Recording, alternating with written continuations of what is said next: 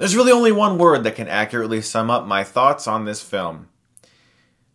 Blood.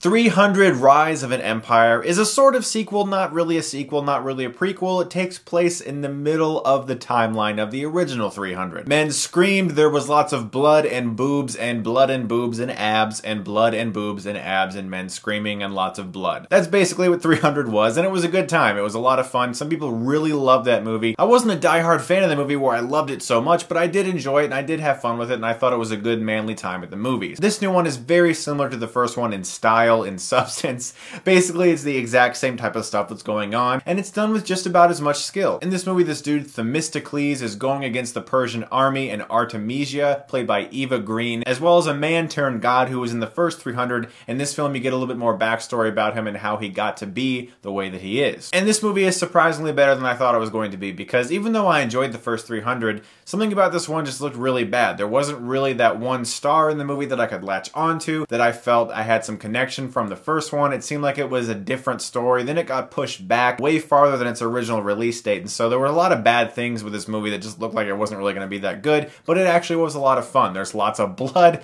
there's lots of battles, there's lots of slow-mo to fast-mo, but the reason it didn't bother me as much in this film is because this is the movie franchise that got that started. The original 300 really went forth with that fast-mo, slow-mo thing where everyone's going really fast and then like, you know, it's basically what a lot of this movie is like. The original 300 popularized that filmmaking technique, but since then it's kind of become overused, like in January with The Legend of Hercules, and so there is an aspect of this movie that feels dated in the way it's filmed, even though it's within the franchise that started it. It would be like if a new Matrix film came out and they were doing all the bullet time effects. It wouldn't be as interesting or as visually revolutionary as it was the first time around. And that's what happened with Reloaded and Revolutions. You're like, yes, we've seen this before. It's never going to be as interesting as the first time. And this film suffers from that because that inventive visual style that 300 used is now kind of old, and so it doesn't really feel as interesting in this film, even though I can accept that it's there because it's all done very well. The CGI is convincing enough, even though you know that basically everything in the background is CGI. The guys are good with their stunt work, and the men are good at screaming, and that's really what you come for. You come to see men slicing open stomachs and heads and everything, and my goodness, that is definitely present. There is a lot of blood in this movie, and I'm sure that fans of that will not be disappointed. That being said, the main hero in the movie was kind of disappointing.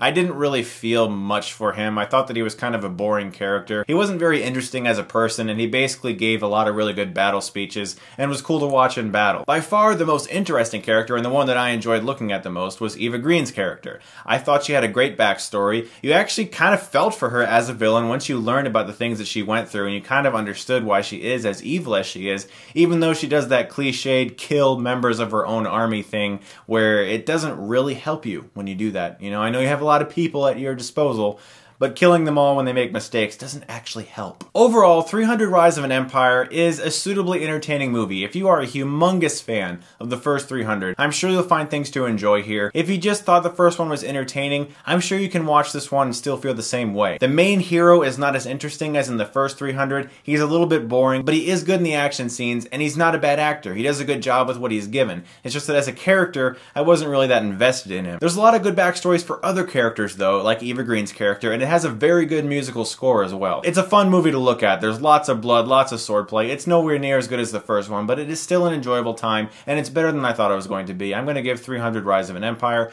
a B-.